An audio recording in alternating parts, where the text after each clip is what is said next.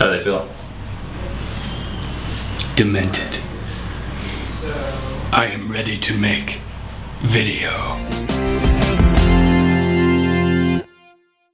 The biggest challenge was figuring out how to put god-awfully large contacts in our eyes. Rhett's never worn contacts a day in his life, never put them in his eyes. So the first time he's ever had to do it, they're like 3 times as large as a normal contact. I can't even tell exactly where you're looking. Not only can I tell what you're feeling, but I also can't tell what direction you're looking. Have you gotten used to it yet? No, I don't plan on getting used to it. It's freaky. I've gotten used to it. Yeah, baby. It's like riding a bike. Turn this way. Look this way. look this way. Look at it.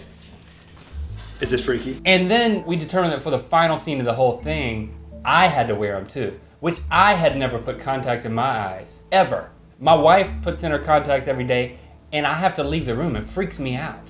I get queasy just thinking about it. But you know what? I sucked it up and I did it. You sucked it up. I'm a man.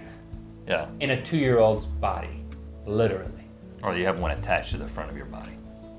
I'm a man with a 2-year-old's body dangling in front of me. You know, in order to get these, they're called full sclera contacts, you have to get a prescription.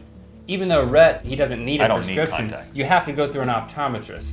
Luckily, I have connections. In the Tony, his name is Tony. Sounds like a back alley He hooked optometrist. us up. No, he's... Tony, hey, hook me up with some, you know, full scleras. Hey. No, it's Triangle Visions in Raleigh, North Carolina. Okay. Cha-ching.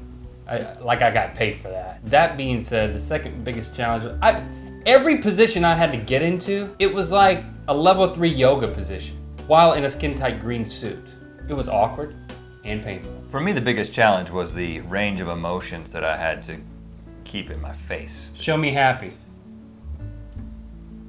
Show me sad. Show me puzzled. Show me distraught. It's pretty easy, actually. There's no challenges for me other than getting these contacts in. After that, it was pretty awesome. The lights were hot.